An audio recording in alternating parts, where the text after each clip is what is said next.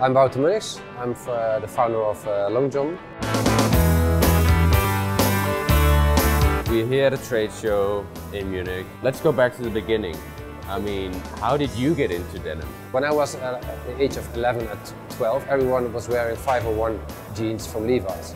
I couldn't afford the original ones, so I always wore the second hands with a slightly twisted leg or something. That was in the late of the 80s. Brands like Diesel and Replay, the Italian brands, they came to the Netherlands as well. So I was really affected by the Diesel virus from day one. The headquarters for the Netherlands was based in my hometown, Eindhoven. So they opened their first Diesel store, and I used to work there as a sales rep. I was fully dedicated to the brand, and Diesel was at that time really popular. They made a special line. It was one of the first premium denim collections ever made. It was called Glory. So they reintroduced selvedge again. So you've basically been wearing selvedge denim since the 90s? Yeah. That's longer than most of us. So I built quite a big collection during the years. I always kept the pairs that I wore by myself.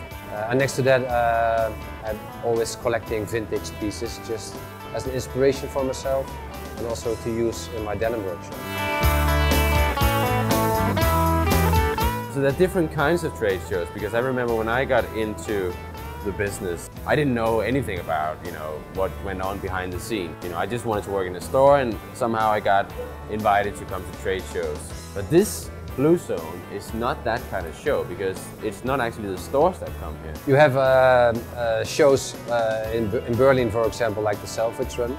A lot of store owners, buyers, employees are coming to that show, so they can buy new stuff to sell in their stores. Shows like Blue Zone, for example, is different because it's more in the first part of the chain. It's about the denim mills are showing the latest fabrics or the latest developments. And then the visitors are the brands. So the visitors are the brands, are the product managers, the buyers, designers.